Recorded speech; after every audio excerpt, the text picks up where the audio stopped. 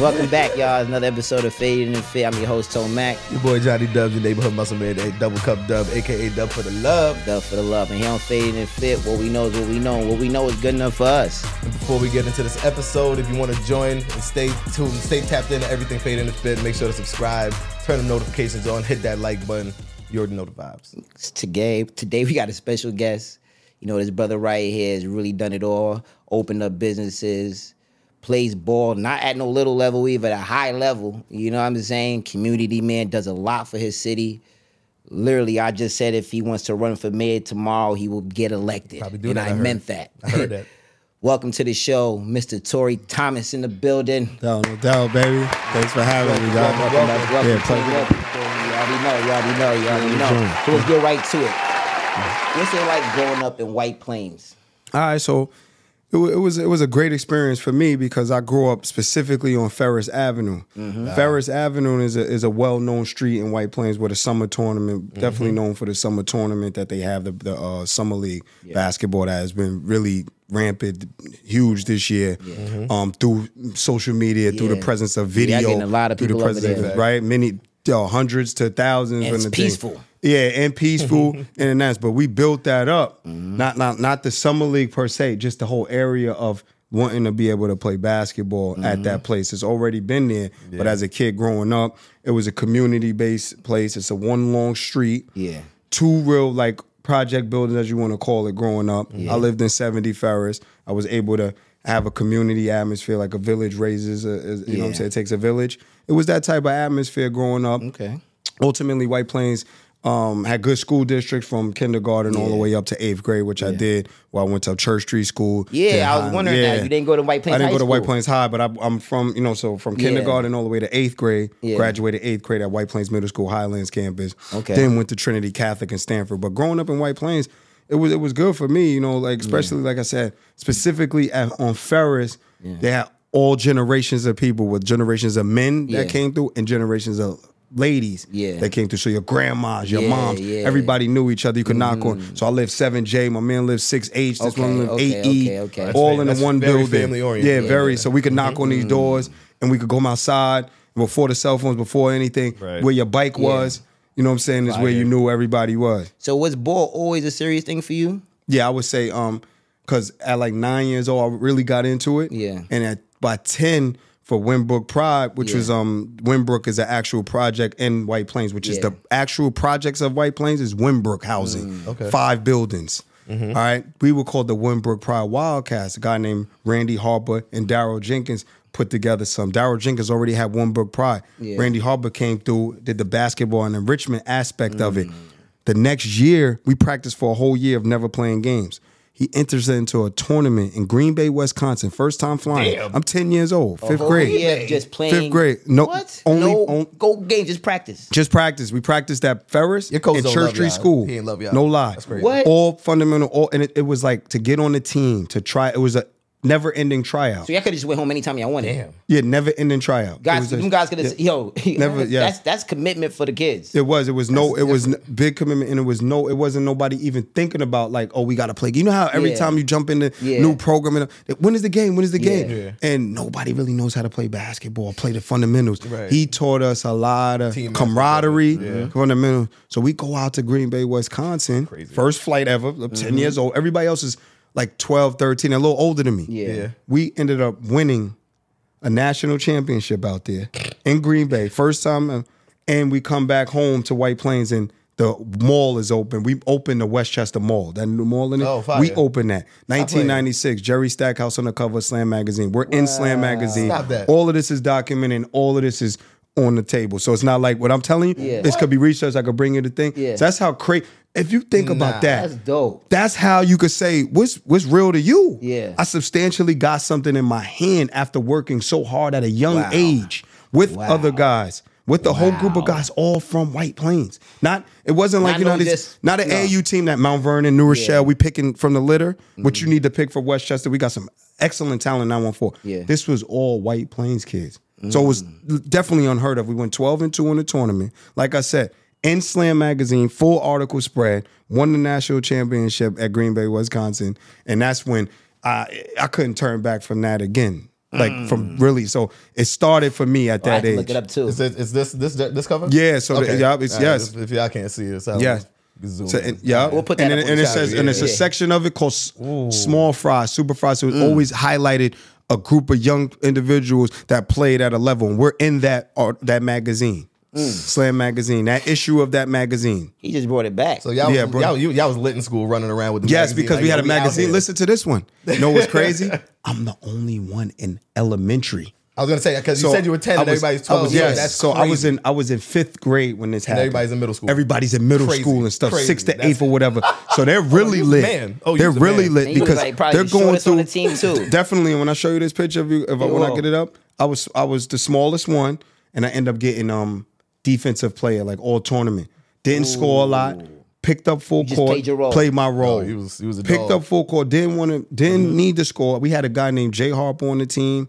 Who scored about 20-some a game. He broke Juwan Howard's record for points in that tournament. Right. So he was like one of the best players that I ever seen in that. What? And we had a guy like Jay Lee, who was he's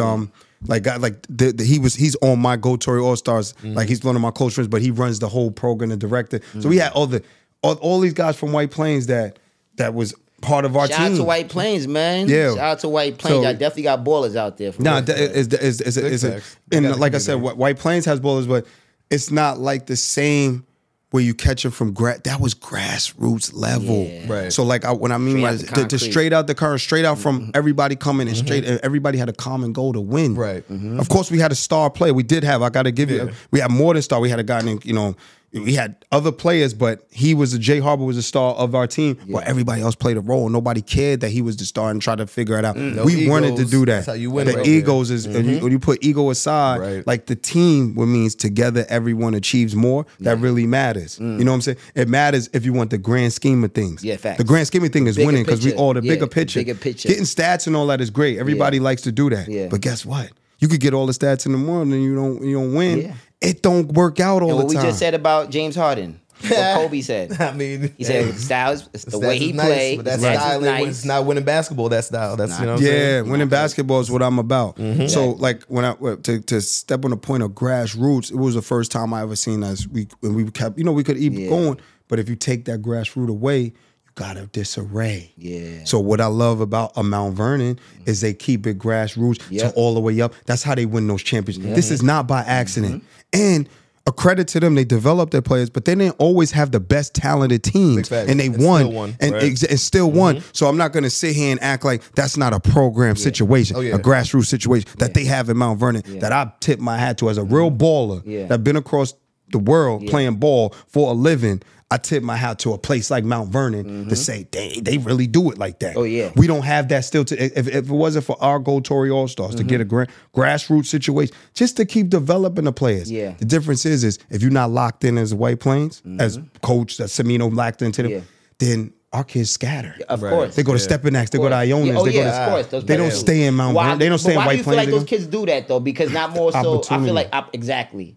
Opportunity, like what opportunity opens up, or playing time opportunity. Just opportunity opens up for what they feel is best for their kid and what's best for the kid at hand. Okay, so we're talking about a guy like I put it on the table. Like I want to say probably from what I heard from a lot of people, like Mayfield from White Plains, excellent coach. I mean, X's and O's, know what he's doing. Was Utah Jazz scout. Yeah, so he's scouting pros. He got the resume. He got the resume. That far exceeds that.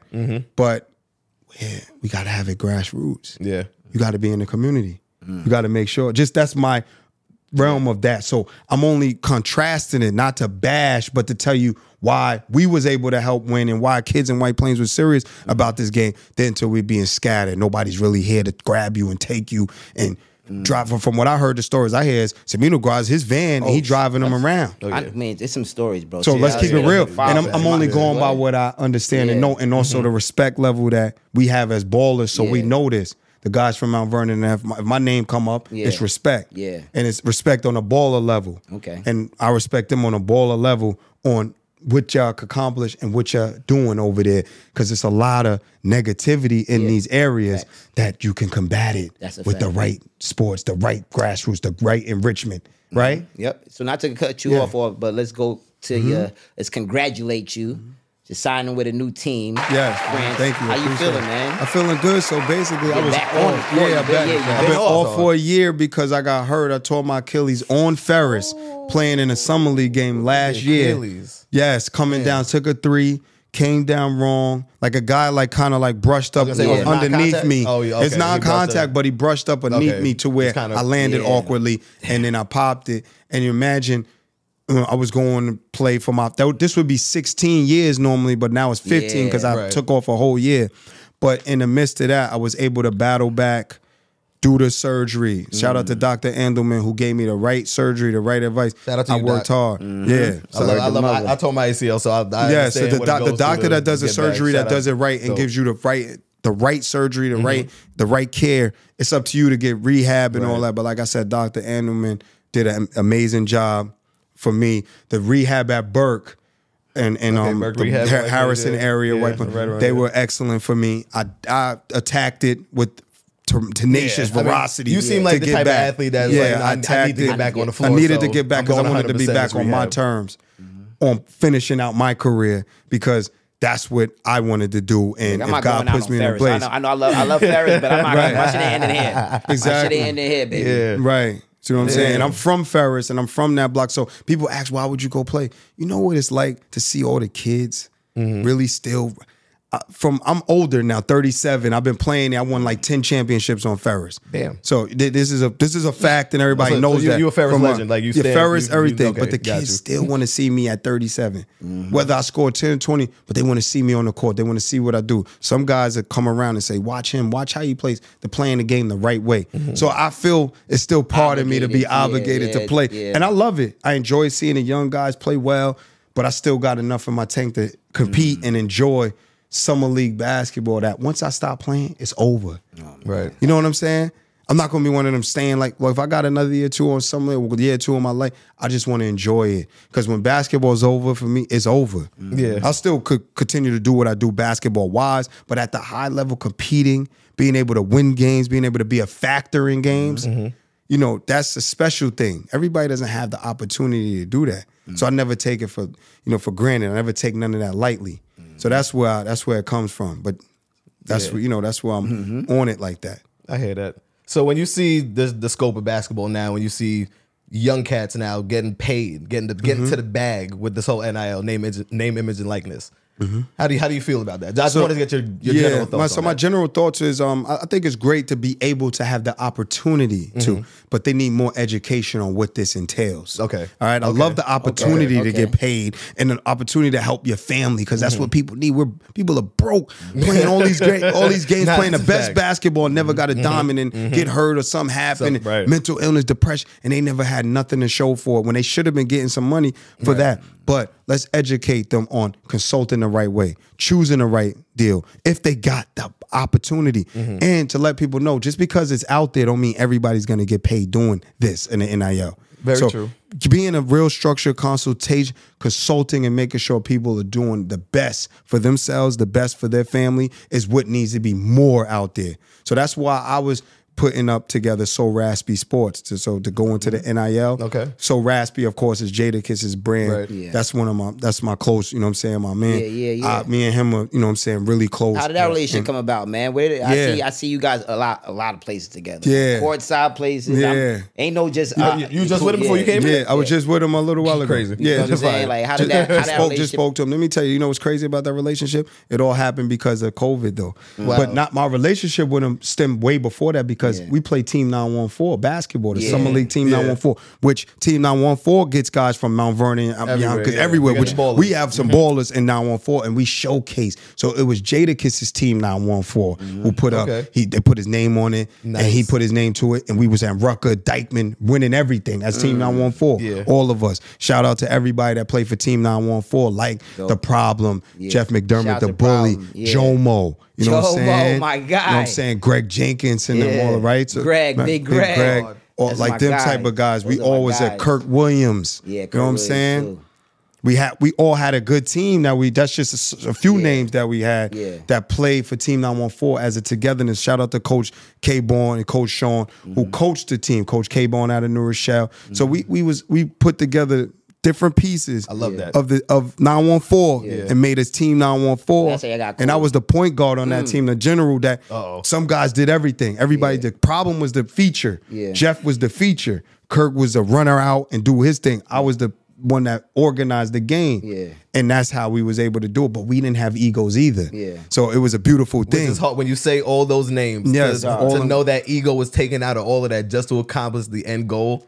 Super fire. Yes. So basically, from that alone, playing, that's basically how the relationship kind of got bigger and better. So from that, he already knew who was. See, what they don't, a lot of people now, of course, since it's social media, know about Kiss that he's a big on sports, big on basketball, big on football, big on seeing things, but he analyzes, he knows stuff. He already could tell you about my game. He watches, so basically, I've been around him so much. We go to we go to different shows and chilling with him, and I'm picking his brain. I'm very inquisitive. I'm talking to him about different things, and he's like, "Yo," and I'm like, "Yo, this NIL stuff. It's not about just giving somebody the bag, but I want to help the kids in some way. So I could use his name, image, and likeness to create his brand, which he already has with his artist. So Raspy, but why not a sports sector of it? Pitched it to him, talking to him on some real bit, sat down, talked to him. Not on some just friendship stuff, but yo, this is what I got to offer because I have some experience in this. I understand it. And that's how we do it. Then I got another guy named Brian Harrington who has a gym in Tuckahoe. And that's how it began. So the NIL is something that we really we believe in because once you get on the wave, I didn't help kids with zero without one phone call matters for money for other people. For me, it was a phone call. So if you say, yo, Tone, I need you to get this done. Yo, I got you. Let me call this coach over here. Let me call this coach. And let me try to get you into school. People making money off of calls. Facts. So I can't be the only one not able to understand that you got to capitalize off of your time, your energy, and your effort. And not off of the kid, but off of the business. Yo, you talk a lot about business, man. You talk a lot about business, and I know that you ran a couple businesses from Pick and Roll to now it's the Give and Go Social. Word up. That's what happened with Pick and Roll though? So Pick and Roll, I was of course the soul food restaurant. On Mamaroneck Avenue in White Plains. So you got a black guy with a soul food restaurant. On Mamaroneck Avenue. Sound about right. Right? On Mamaroneck Avenue. And nobody ever had that. Nobody ever had a soul. So we got guys girls, from everywhere. People from everywhere in the Westchester area alone could support that business alone. But what happens is it happens too rapidly. It did happen rapidly, and I'm overseas. So I'm almost an absentee, putting something in the community that I think could work off of an idea that I knew could work. Because if you monopolize an area that doesn't have it, how can it not work? People can't get macaroni and cheese, collard green, good stuff, chicken every day, and then lounge and enjoy a drink, a meal with a lady friend of this, and all in one area. That so basically, with that being said, a lot more people, a lot more things. Couple incidents happened, and I had to close it down. There's a big incident that happened, I'm sure, all over World Star and all that. They had a little brawl in there.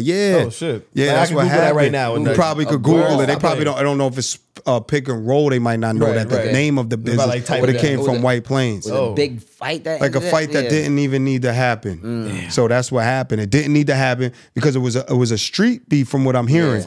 Through our own security and the people in the area that didn't ride was on some like town thing. And that's what happened. To where when the landlord got back, I flew back in from France. I'm in France at this time again. I flew back in. All of this. I seen it when it happened because somebody videoed it because we went downstairs to the cameras, videoed it, posted it. You know, people don't think it's funny, laughing, all that, some negativity, barrel crabs in the barrel type syndrome that we do. You know what I mean? It broke me a little bit because I'm like, damn, we really had something good. And we had to be like, if you're going back over to play, I can't have this, man. Because like the respect level of when I'm there, I never had really no incidents, to be honest with you. So I could say that. I could say, the arguments thing, you got people drinking all that, but total disrespect, nah. And I'm not, it ain't about being in the street, having this. I give respect, so you got to give me respect. Or you don't have to be around me. You know what I'm saying? You don't have to be around my businesses or nothing. And that's how it go. But that's what happened with that. And that was a main business. That was a major business that could have been going on to this day. For real. And that's what we actually needed. Yeah, big events, nice events. people come talking about 80-year-old people birthday parties to sweet 16s to little kids brunches and mommy and me's, all of that in a spot that wasn't even so big, but it utilized the best space right on Mamaroneck Avenue. And that's ruffling feathers too. You got to know that that area, White Plains. I'm from White Plains, but it's still not really. You know, just keeping it all real. It's not like the way they. And I'm somebody that's in it, and I'm kind of independent of all of that. Not no puppet. Can't puppeteer me. Can't do that. None of that. You know what I'm saying? And that's just how as real as it is. So people don't want you to have stuff. They're like, who's this guy? How does this young guy got this stuff? And why does he have it? Why is he ruffling? And when you learn that, as I've gotten a couple years later, older, that was at 30, 31. I'm 37. I had that at 31. Yeah. It doesn't really happen. Big responsibility. Trying to make something work, to have a legacy to leave, to say, yo, we gonna be here. Y'all want to do podcast, could have been in that restaurant. You know what I'm saying? Just keeping it. You want to do stuff like that. You feel me?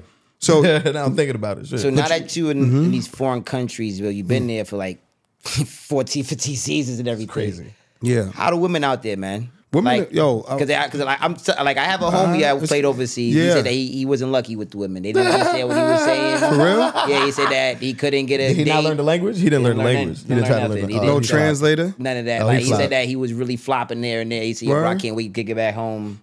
He said, I feel like I'm in jail, but I'm just playing ball. Oh, okay. So now I'm gonna be real with you. It's how you approach the situation on being there first. How you open to the culture? Are you open to listen and learn? Are you open to the food? It's a simple conversation. So the women are friendly? Friendly and open. Ooh. Sex is different out there. Sex is different out there. I'm gonna be like, I talk about different as in they're free. They're not, you know how we kind of hide the civilization out here, society out here, you hide. They're open. Red light districts, you know, when you the real meaning of window shop. I played 2 years in Amsterdam, the Netherlands. Yeah, like because they say Amsterdam is the capital of the Netherlands. Because people just think the Netherlands is the country. So all throughout the whole country, you could window shop. Not window shop when we looking for the clothes and sneakers that we want. No. Window shop for a lady. I know what you talking about. They're in the window. Red light. The red light on mean they ain't ready. They ready. Ready. They ready. Red light off. They in the back. You understand what I'm saying? So what was the place in these foreign countries that had the most beautiful women to you? That's a great question. Wow. France, huh? France has some nice women, and they got different styles of women. But man, most beautiful women. Because you've been to a lot of countries. Been to a lot, and it's like it's just. They all have different types of women. Yo, go point this grip the couch. Nah. Just because I couldn't tell you what was like so. Because like Italy got some beautiful women, Greece got some beautiful women, Turkey. Yeah. You know Israel. Who's the most friendliest? That's it, man. So like Swedish people. Like when I was in Sweden, they were very friendly. They speak English. The Netherlands are friendly. They speak English. The French people are standoffish. Because they standoffish because if you don't really speak the language, they like look at you like why you don't speak the language. But if you get to know a few people and you try to say a few words, they'll help you. Some will help you and some will laugh. I mean, shit, that's how Americans are. Like, why don't know no English? Like, what's wrong with this nigga? Like, you've been here how long? Like, you in America, bro. Yeah. So I mean, but it's a different type of way that they might treat it. Right. But all these places like Poland for me was one of my biggest countries of living and enjoying and all that. I've been to Russia, played in Russia. So he was hoeing. I can tell you Russia was right. Poland was where he was hoeing. Nah, never. He said, I love Poland. He said, because the comfortability. And Poland, she showed me love. I was in a small town, but we was able to do Poland. And the ballers get the love. Ballers get love. What's the lifestyle of an overseas baller like? Well, it's redundant. I'm not going to sit here and tell you. Every country you go to is kind of... It's redundant. Let me tell you why, because you usually got 2 practices a day. Morning at like 9 or 10, then come back at like 4 or 5 o'clock. Okay. In the middle of that, you resting, you eating, and you taking a nap for the other practice. It's intense. It's hard work. But when it's time to go out on the weekends after you win a game or something, it's live. I'm talking about to the 7 in the morning. You could party. Lit. It's the clubs is live. It's a lot of people. They drink heavy. They party heavy. I know that. And I don't drink or smoke or none of that. But still, I'm partying. I'm having a good time. But I take my craft very seriously. But ultimately, you could score all the way through. You could score all the way through. So I don't want to get dark or anything, but I know you dealt with a passing of your mother. Yeah. And of your best friend. Right. How did you cope with healing and getting through all of that trauma and tragedy? Man, you know what's crazy? My mom, I was in Africa, and when that happened, both I was like Africa, and then I was in actually France. So my mom thing was kind of crazy because I don't know if I even still got in over that, but it was because it was just unexpected. It wasn't like she was sick or anything, but she passed away on her in her sleep. So I guess it was a heart thing. You know, that's what they say.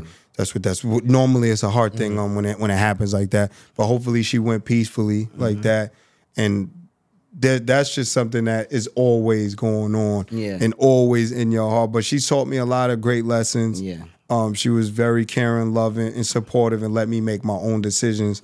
So it's nothing I could say that, you know what I'm saying? When I think about it, I smile more than I could cry. Keep more than I could cry. Yeah, her high, what she did for me as a man and all of that, and single parent that took care of her kids and worked 2 jobs and was hustling and make sure we ate. Like we didn't have money, but I wasn't poor. Yeah, you see what I'm saying? I had a meal on the table always. If I did need something, she made sure I got it, and I wasn't like some spoiled kid that wanted everything. Yeah, I wanted what I wanted. Jordans when it was birthday and Christmas. To be honest with you, she knew who I liked, so she had a Chicago Bulls poster. But the biggest thing she did was let me make my decisions and let me be who I at a young age. So I vividly remember that. And her wisdom and being careful and making sure you know right from wrong. I remember her hand and say that. You know right from wrong. So that means make the best decision. So she instilled a lot of great values in me. So I just, I'm thankful that I had her for the years that I did have her for. And the physical. But I know she's still right here with me. And your close friend?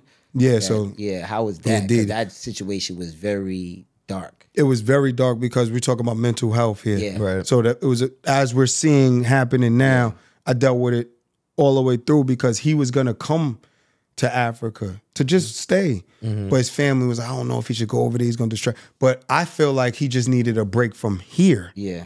And what he did was it was a situation, suicidal situation. But ultimately, as a person, he was the man. He was he was like a great man. Yeah. He really loved people. He connected the dots for different people. Yeah. I can't say that it was unexpected, to be honest with you, that he would do something like, not that he would have scored, but something like this would happen because when you're in a dark place and you don't want, and you don't know who to talk to. Yeah, you don't know who to talk to. Then what do you do from there? All right. Well, Tor, thanks for coming on the show today, man. We appreciate you, man. Yeah. Thank you. Look at the cameras, tell them where they can find you, tell them what you got working on. Let them know. Yeah, definitely, man. You can find me at GoTorey, so GOTOREY, on Twitter, on Instagram. That's my main platforms. We got the kids programs, GoTorey_All-Star. So if you want to sign your kid up, we got 3-4 days a week that we're doing things to help them, no matter what area they come from. I got an event space. I got a used car dealership if you need a car. My boy got everything. You know what I'm saying? I got a few things community going man. on. We send you the mayor. Yeah. So I got used cars if you need one. Make sure you're good for the holiday. Get around. So Raspy Sports coming soon. So Raspy Sports, we want to launch. Me and to come in, and I'm always open to do business too. To do business and look at different ventures and stuff because I think we need to be able to work together and get things done. Yes, sir. But I definitely appreciate you being here. Appreciate you sharing your stories. Definitely, bro. It was dope. We didn't even touch the surface to be honest. That's why I wanted him to cover. I was like, look how much shit I left for him. I know. How much shit I left for him. But man, thanks for y'all tuning in to another episode of Fade and Fit. I'm your host, ToneMacck. Your boy, Jonny Dubs. Jonny Dubs for the love. And if anything you saw today that you liked or anything, leave a comment. I'm sorry. The outro. I'm sorry, I got you. Okay. Well, that's a wrap. Another episode of Fade and Fit. I'm your host, ToneMacck. Your neighborhood muscle man, Jonny Dubs. And today, if you see anything that you want to leave a comment on, that you see in the conversation that you like, or that you want to, leave a feedback on, leave in the comment section, all right? And as always, make sure to subscribe to the channel, turn your notifications on, smash that like button. You already know the vibes. Tap into the community, man. Until then, keep it real and keep it healthy. Until next time. Baby.